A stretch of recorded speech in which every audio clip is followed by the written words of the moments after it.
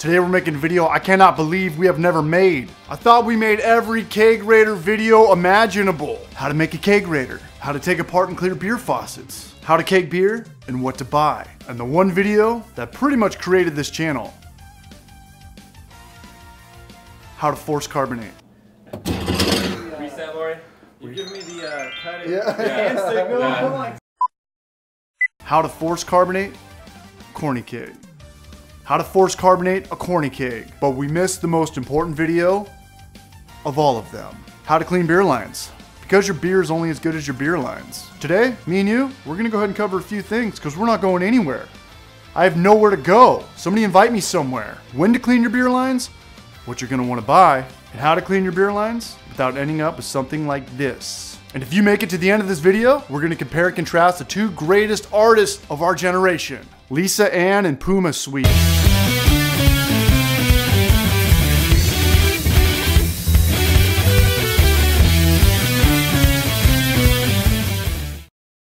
What is going on, guys? It is CH from Homebrew for Life. We've been away for a little bit.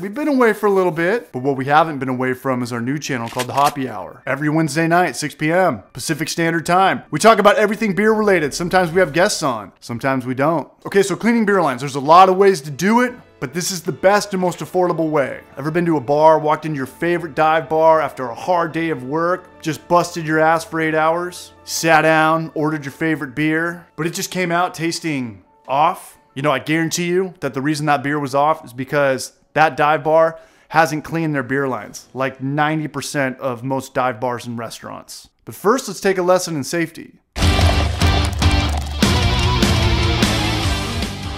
Caustic. What is it?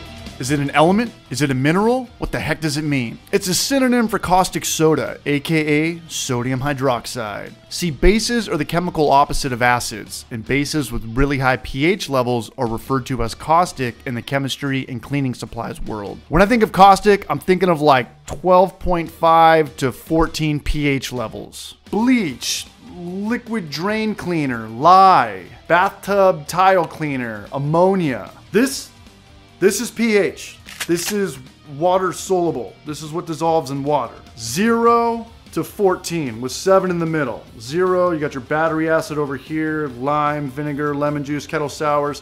7 is neutral, but this shit over here, I think is even gnarlier. When you're talking heavy duty cleaning supplies, you're talking about stuff that's either closer to 14 or closer to 0.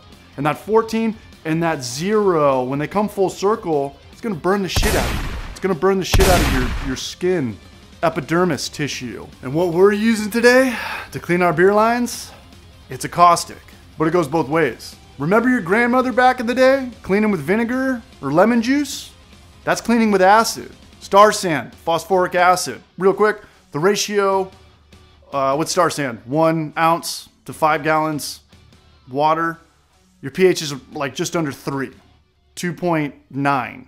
But today we're dealing with stuff that's gonna have a pH of about 13.5. So let's talk about what we need to deal with this stuff.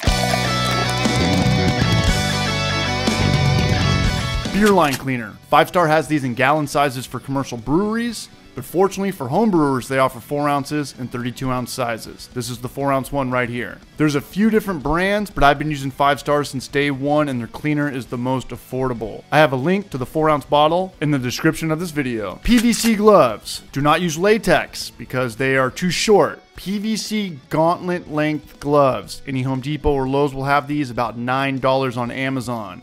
Zelda would be proud. Safety goggles. I use the 3M ones. I'm a big fan of 3M. Call it $4. If you don't have these, at least use something. Sunglasses, a welding visor, snowboarding goggles, anything. Vinegar, just in case something goes south. Uncle Durden taught us this trick.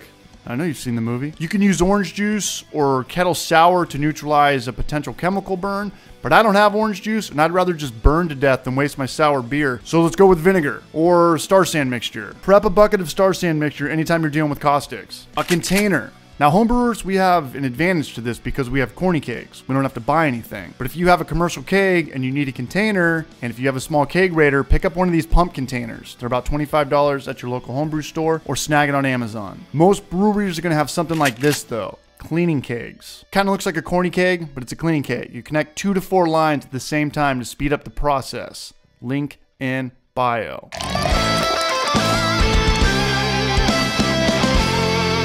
All right, put on your goggles and gloves and grab a clean corny keg. Our ratio is a little bit different than the 1 ounce to 5 gallons of water for Star Sand. This stuff is 1/2 ounce to 1 gallon. And I do 1 gallon per 10 feet of beer line. And this kegerator has 2 10-feet beer lines, so we're gonna need 2 gallons of water and 1 ounce beer line cleaner. And I wanna be on the clock with this stuff. I do not recommend leaving this stuff in a corny keg overnight. I can do this in about 20 minutes, but don't rush it. Give yourself 45 minutes to an hour for your first time. Again, I repeat, do not let this sit in a corny keg overnight. Real important, kill the CO2 tank and release all the pressure until you're ready to go. Connect 1 gas line. 1 gas line is all you need. Turn your CO2 tank back on and run the cleaner through the lines. So I run the cleaner through the lines to clear everything out, and then I'll turn the faucet off and I'll let the caustic sit in each line for about 5 to 7 minutes. After about 7 minutes, I'll run a whole gallon through, and I don't really measure this out. I mostly just eyeball it.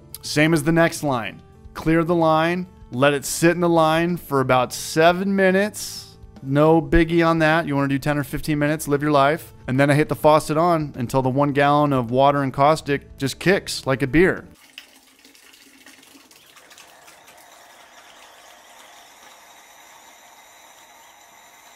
Most importantly, do not dump this stuff on your lawn or your garden. Pour it down the drain and then run water. Turn the shower on, let it run for a minute. Let's take our corny keg and our bucket, what we just used, and it's filled up with 5 gallons of water, and let's just disperse it through our beer lines to rinse it out. I have 2 lines, so let's give or take 2.5 gallons of water through each beer line, and that's it. It's as easy as that.